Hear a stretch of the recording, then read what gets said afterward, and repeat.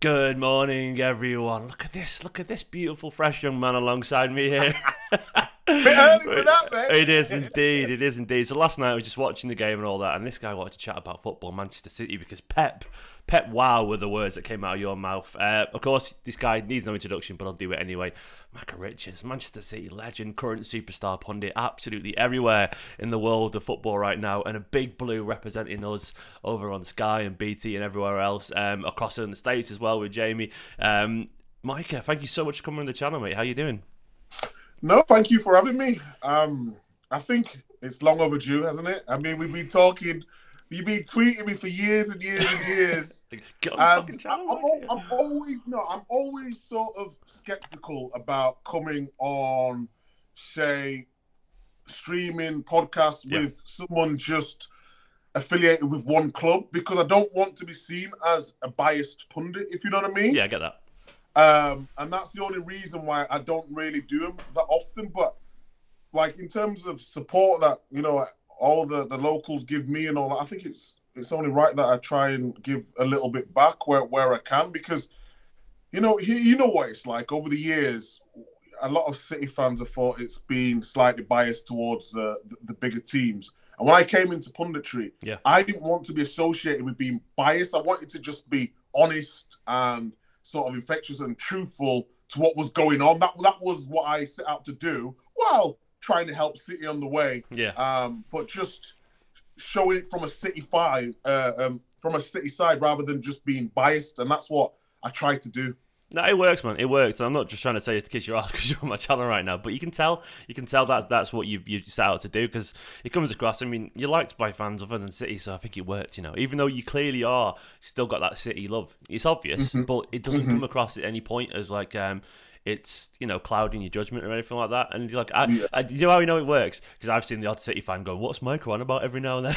I know. Yeah, they're like, I'm like, I've got to call it how I see it, you know what I mean? That's the way. But I like that though. I like the fact that people challenge me. We had a really good conversation last night on Sky about certain bits and pieces, especially like you said, the Pep interview, which was, for me, it was wow.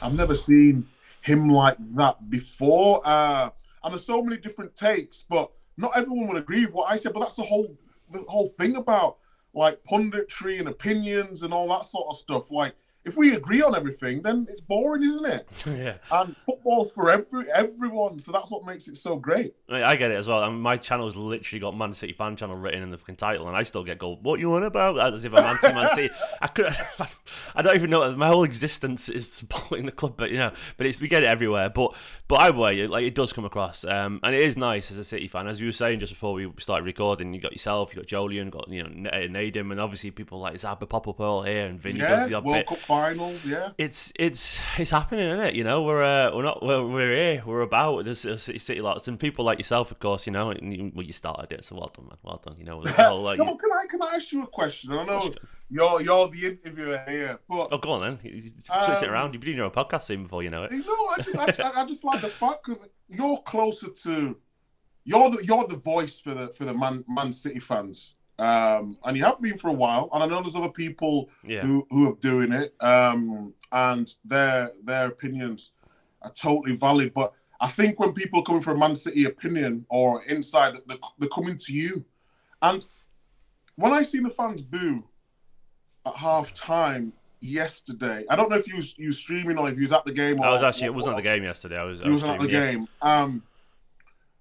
Where do you think that has come from? Because any City fan knows, like, just to be where we are is, I should say where they are. Shouldn't say we, but where they are is just incredible. And I know frustration is high, and I know the bar has been set so high in terms of performances. But where did that come from?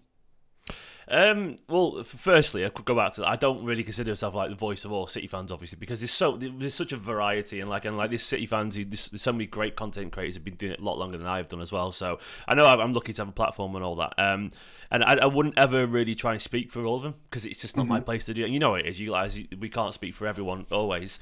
I would guess, to be honest, I think it was just a little bit of bad timing. Like, I'm not a booer personally. But I do think last night it was a combination of tickets being really expensive, which they were, and then it was just 2 goals back to back dead quickly. I think it was more like a fuck off.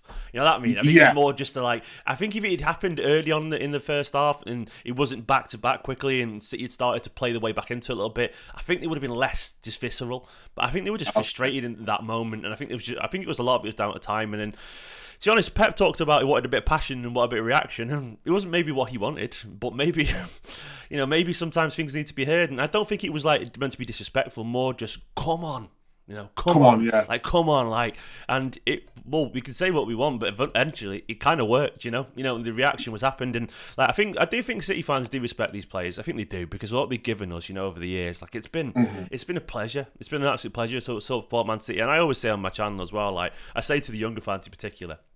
You know, because we're roughly of a similar age, Mike, and like we know about City's history, and it hasn't always been this lucky. You know, like right now, like you know, I always say like this is the best time to support Man City in the club's history. Just enjoy it, because it won't always be perfect. And I do think most of the match going fans, I think they do know that. It's obviously a lot more local based, the match going fans, and I think they appreciate it. But I think last night was just frustration. I think it was cold as well. I think it was cold, tired, cold, frustrating. It was freezing. And Spurs again. Spurs. Fucking always Spurs, isn't it? So I reckon it was a combination of a few factors. And I guess you felt like it was probably a bit undeserved then, yeah? Yeah, because again, when you're doing something for a broadcaster as big as Sky, you've got to be careful that you don't mix your words a little bit. I said it was unacceptable, do you know what I mean? Just because of the fact that, City are going to go down in games and they're gonna concede. You need the fans to go the other way and cheer them up. Like you said, it probably worked because they got a reaction in the second half. But I was just more surprised than anything. Like I heard it and I was like, okay, is it the referee getting booed for? I was like, the referee's been quite good today. Couldn't have been the referee. And then it continued for a while, and I was thinking, wow. I mean, it did surprise me. I must admit. But I do think it was a combination, you know, of just timing and all that kind of stuff. And I guess, what's it like? Have you been on the pitch before when like you get a booing? Is it visceral? I've been booed, not by City fans, to be fair, and that's the sort of love, and that's why I always protect City fans as much as I possibly can, because like my career was like up and then shot it right down. I couldn't get my form going. I got injured and all that sort of stuff. And they always stuck with me. And you always get the people saying, "Oh, another one who, you know, he was supposed to do so much and he's not done what he's supposed to do." You always get that, of course. Yeah. But in the grand scheme of things, I think they always stuck with me. So I would never go against the fans unless it was totally justified. Do you know what I mean? Yeah. So even like the way I said it yesterday on Sky, it was more like, okay, it's disappointing. Do you know what I mean? Rather than the fans are a disgrace, because I would never do that. But what is different now is from when I was at Main Road, I used to go there as academy, and win, lose or draw, it was absolutely rocking. You know what I mean? Yeah. But this new fan now, if they're not scoring 2 or 3 in the first half, they're sort of just like in disbelief. And that is the strange thing for a team that's performed so well. And I know the old school City fans would never be doing that, but it's not the new ones, isn't it, who have been used to something that's been so great. When they don't get that, that's now their reaction. Maybe it needs to happen to some fans, you know. Everything isn't perfect all the time, and you know how quickly things can change in football. It's difficult. So I think it is what it is, and I think maybe Pep, there's an element of truth in what Pep was saying. Maybe a bit of complacency has kicked in, not just with everyone, all around. I must admit, even I've been saying, I consider myself a pretty rational fan, going, "Oh, we'll sort it out. You know, we will sort it out." You know, like you just because to be fair, that's Pep's fault as well. Like he's so fucking good. Like he's made us feel that way, but maybe he does need.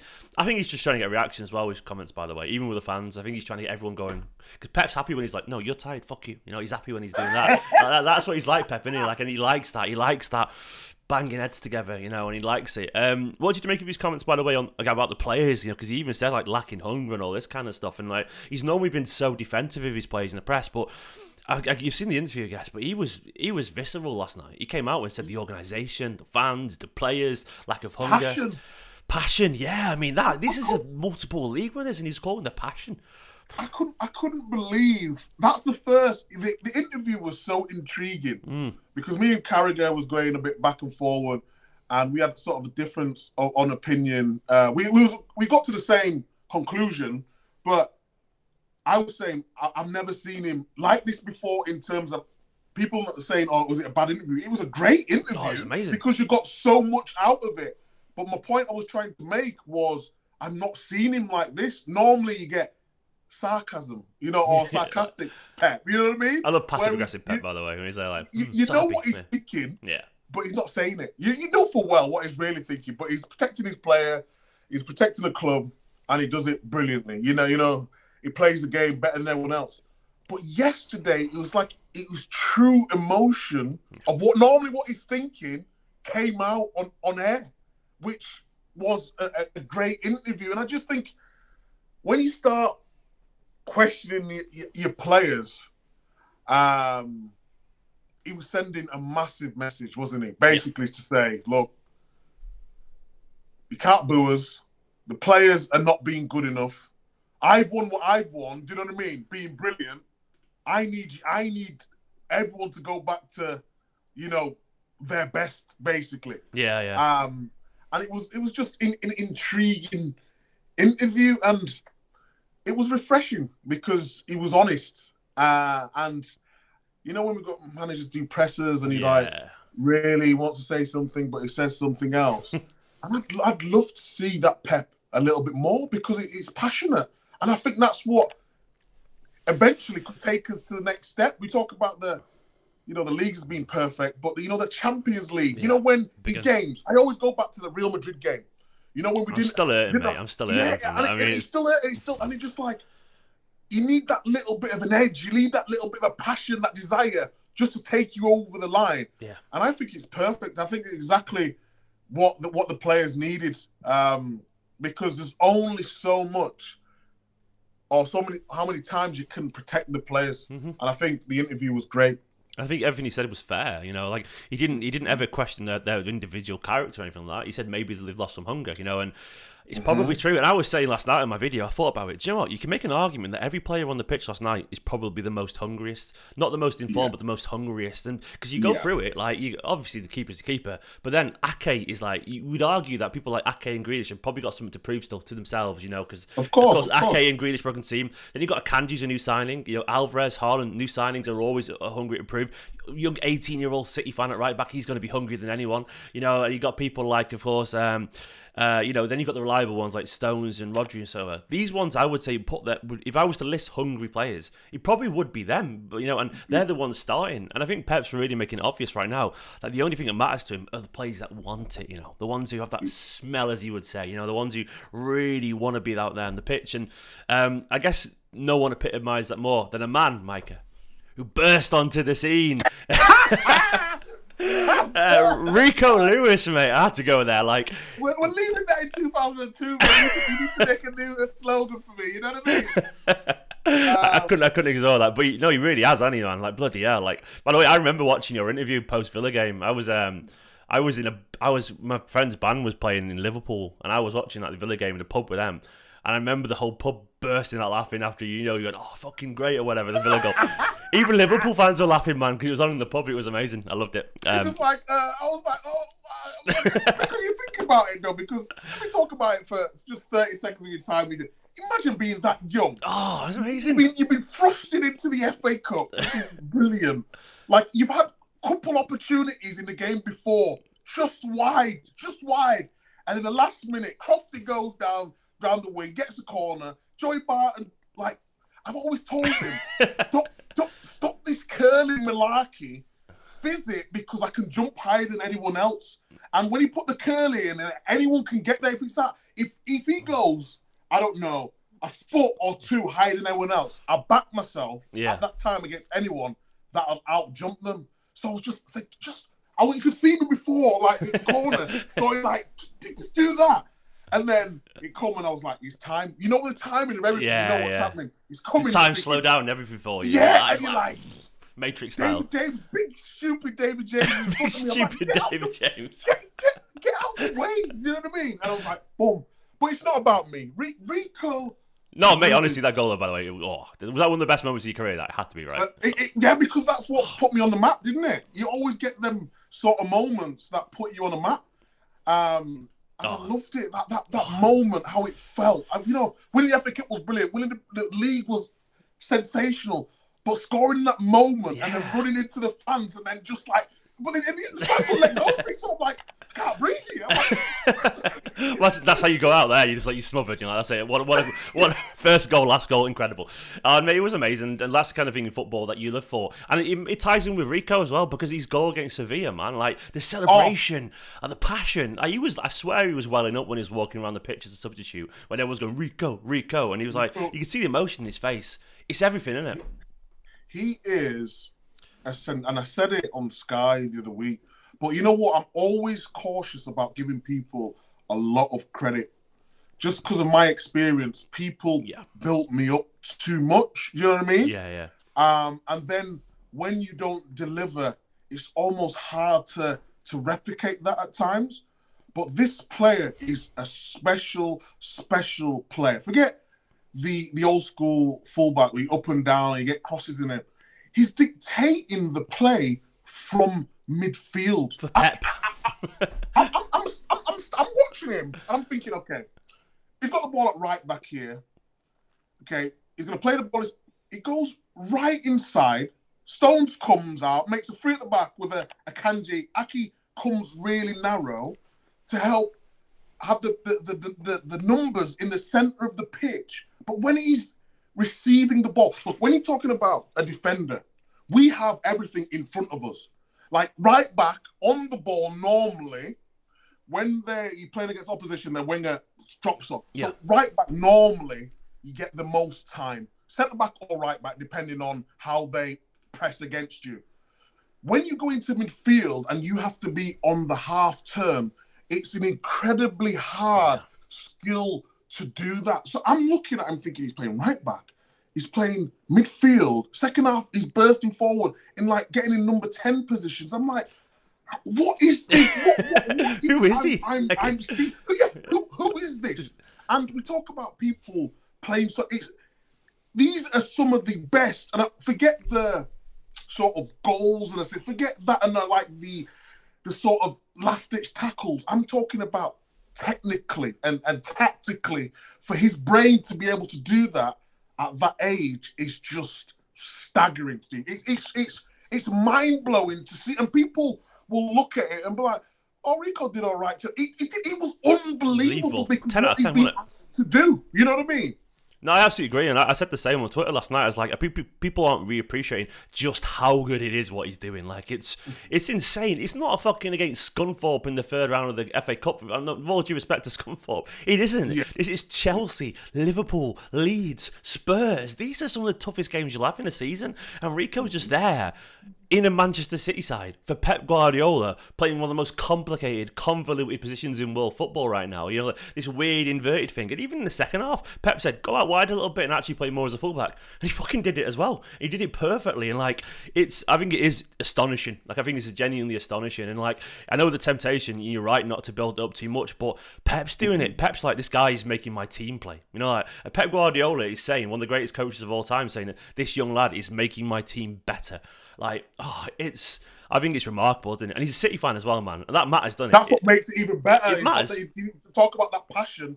He's got all the technical side with the passion to add to that. It reminds me of, and I don't, look, I hate throwing out names, but in terms of players who can play that position and do it well. Like, remember Philipp Lahm at Bayern Munich? Well, Pep said it as well, so it's fair. Yeah, put in that position then. Like a Kimmich who could play fullback and was comfortable on the ball in that centre mid.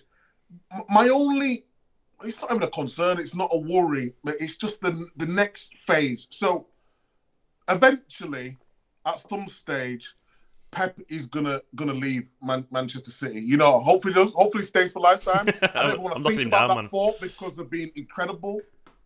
But the way Pep plays and the way he's learned to play the game, Rico Lewis suits Pep's Yes. style, if you know what I mean. So I always make this comparison, and the same with England. So when Foden's playing for England, you're not getting sometimes the same Foden because the way that they play. We don't want Foden out on the left wing where he's isolated. You want him involved with the game. The reason why he works on the left wing at Man City is because people's positions are always interchanging, rotations there. It can be fluid. You know what I mean? And that's my only worry for Rico Lewis going forward. Like, is he missing out on other styles of play because of the way Man City and Pep play now?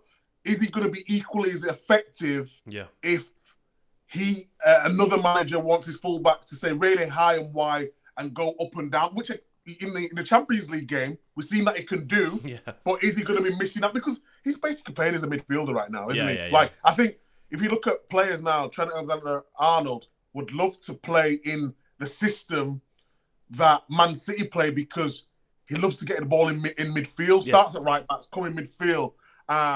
But it's just a credit to a player so young to be able to adapt to these positions and do it so well. Do you feel your age when you're like that? Because obviously, like, what I mean by that is, like, are you aware how young you are when you? Because obviously, you know, I won't say the catchphrase again, don't worry. But you obviously you broke through onto the you broke through at that age, and like very similar in terms of a sudden, you know, meteoric rise and all this kind of stuff. And what's it like, man? Because obviously everyone's just lauding you and everyone's telling you how great you are and all this kind of stuff. Like, it must be quite a lot, you know. It must be like, it must weigh down in you.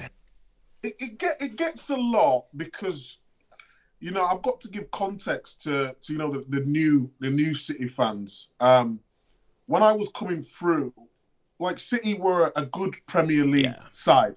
We had some very good players, good Premier League players. Richard Dunn, I always mention him because he's my favourite. He coached me through the game. And I was like centre-half, right back. Do you know what I mean? So I was more a defender first who loved to burst forward. But I kept getting accolades for my marauding runs down the right. So I was like, oh, I need to continue doing this. And then played for England at 18. And all my development, because just 2 years ago in the youth team, I was playing centre midfield. I wanted to be the new Mark Vivian Foe, you know, God bless his soul. That was what I thought I was going to be. All through the youth, that's what I was going to be. And then I got moved into centre back in a youth cup game, got man of the match, and I was like, oh my God, this is easy. You get so much time. And then when I moved to the first team, it was Richard Dunn and Distan. You wasn't moving them. You had Nader Manua as well, who was playing right back, centre half, who was so consistent. Danny Mills, who got injured. So I was not going to move the people at centre half. So they put me to right back, and I just had the freedom to go. But what I missed out on is a lot of coaching. So I got labelled early doors as Micah's always out of position. I was always out of position because I've never played the position before. I'd never played the position. I was like, oh, what am I doing here? I never played right back in the youth team ever. It was never a thing. So when I went into the first team, I was playing right back. I was out of position, but what I had is the athleticism to get up and back. So I was seen as dynamic. So I was sort of learning sort of on the job between centre mid, centre back, right. But then we had a coach who I love, Stuart Pearce, but he's not got the same tactical nous as what Pep has got. So I was just learning through games, and then I got catapulted into some sort of stardom. And really, I was just winging it, and I had all these sort of plaudits and this, that, and the other. I'm going to be better than Gary Neville and all this sort of stuff. It is tough to deal with. It was at the time. You're just going through it. When you're playing, you're like, you start getting a little bit arrogant. I know he's not going to beat me, and my form was incredible, but I missed out on a lot of vital coaching. You know what I mean? Yeah. But this is the difference between me and Rico. He's way more talented. I was probably stronger, faster, more dynamic than Wiz, but he's way better. He's way more intelligent. He's way better tactically. And he's got a manager who can develop him and take him to the next level, where I, Pierce was there, then Sven came in, then Hughes came in.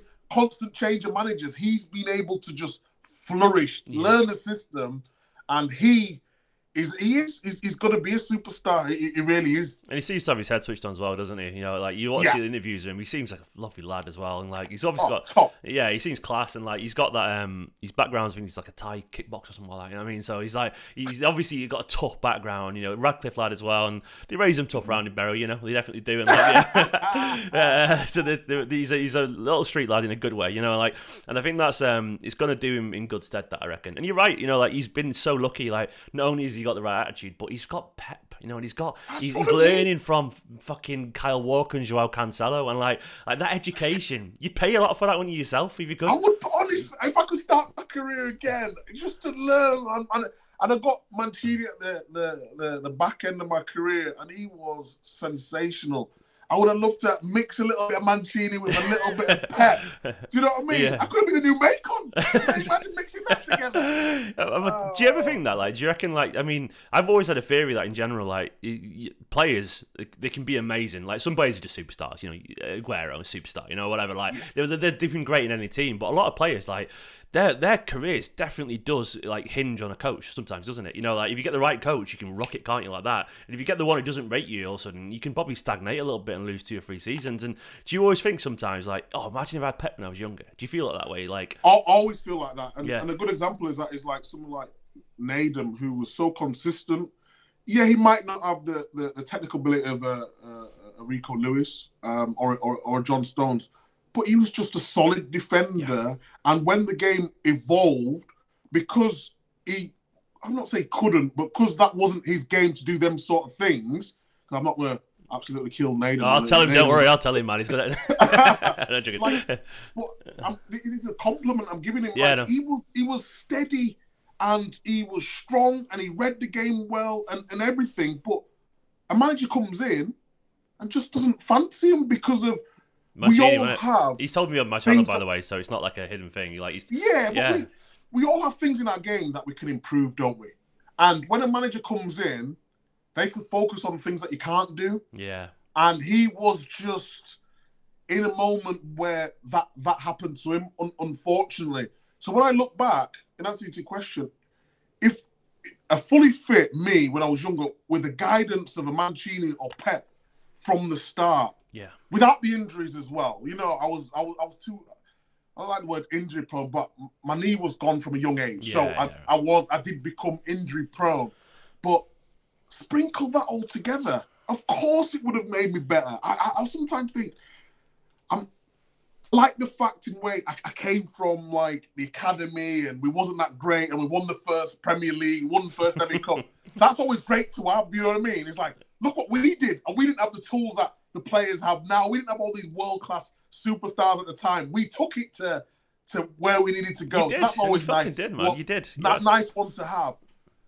But playing in this side now would just be an absolute dream, and it would have improved me so much. And look, I might not have been a Pep Guardiola player because his fullbacks don't. I wasn't going to say it, man, but you can. But no, you're probably right. That's the thing, is like Pep demands, and I don't mean this as a criticism at all. Like, they can be a fucking great footballer and you're still not good enough. Nasri wasn't even technical enough for Pep. You know what I mean? Like, that's what I mean. It's crazy, isn't it? Like the level he demands. I mean, technically, if you're not, and that's why I know we're giving Rico Lewis a lot of praise here, but that's why I love Walker as well, because he has been. He's a good example, by the way. He learned, because he wasn't that when he came initially. This is what I'm trying to say, and that's what we're talking about, the coaching. He learned. He was a marauding fullback, up, down, up, down, up, down. He's changed his game completely, and I think when you give him praise to others, a lot of people think, you know, he's doing down Walk. I love Walk. I think he's been a brilliant servant for the club. Where he's been able to adapt, the way that he's been able to just alter his strength within his game, but still be effective. Like, can fit into that right of a centre half role. Can go forward when he needs to. He got his assist against in the cup game, was it? Chelsea. I can't remember. Against Chelsea. That was old school Walker as well, overlapping. You know, that's what I'm trying to say. So he's still got that, and I just think for Rico Lewis to be learning off Cancelo and Walker and Pep is absolutely perfect. And long may it continue. Absolutely, man. And before, like, I've run off to a sensory class with my baby in a minute. Yeah, Before I do that, do you know what? Literally, this is how good parent wins. Like, Micah said, "Can you do 10?" I was like, and my wife was like, "Oh, you have to do it. It's all right." I was like, "No, I'm putting little Ruben first. It's all right. Don't worry." So, good dad. Like, I got a super daddy cup here. You're putting Ruben lovely. I gotta do it, man. But obviously, I got out of bed early for you, Mike. I had to do it, Oh, I love that. I didn't sleep anyway. I'll be honest, fucking knackered. But before we jump on, jump off this call, man. Last night's performance, Pep's reaction, City's performances so far this season. Does this set up this game against Wolves? It's big now, isn't it? It feels like a big game, given not necessarily for the result, but the performance. Does that we got to see a reaction surely after that?